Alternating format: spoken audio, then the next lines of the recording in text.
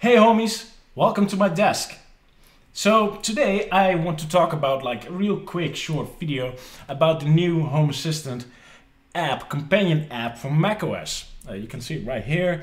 It's on my desk already and I have been using it the last weeks since Zach put it out in beta. Zach did an amazing job with this thing.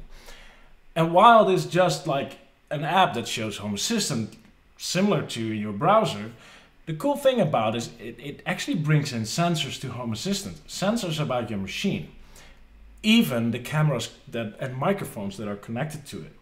And this allows me to automate with it, which is really helpful in this time because I'm using a lot of video conferencing and video calling, but I'm also streaming. And if I do, I want to turn on my streamline. So here in Lovelace, I've made this little dashboard with two big icons so you guys can see this actually. And if I click on the light here, it will turn on my Elgato key light. This Elgato key light is natively supported by Home Assistant, so it's connected to Home Assistant over Wi-Fi. And this second one is a sensor, which is my camera connected to my MacBook, picked up by the Home Assistant companion app and sent to my Home Assistant instance. So what I did, I made a small automation that simply turns on my key light when I start using my camera and turns it off again when I'm done. So right here I am in Discord, and this is the Discord Hangout channel on the Home Assistant Discord server.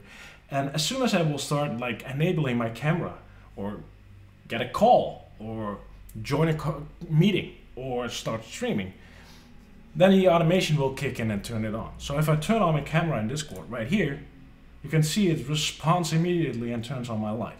And if I turn off the camera because I end the connection, it's gone. It's that easy. So this was a really quick video on how this works. There are some more sensors in there as well, like the battery of your laptop, but also is my desktop locked or not? So you could, like, I don't know, keep your office lights on because, well, there's no screen saver active, like those kinds of things. Really helpful. Zach, thank you very much for building this one. And guys, go try it out. If you're a Mac user, try it out, download it, and I'm curious on what automations you guys will do with this. I could probably steal some. Choo-choo, homies.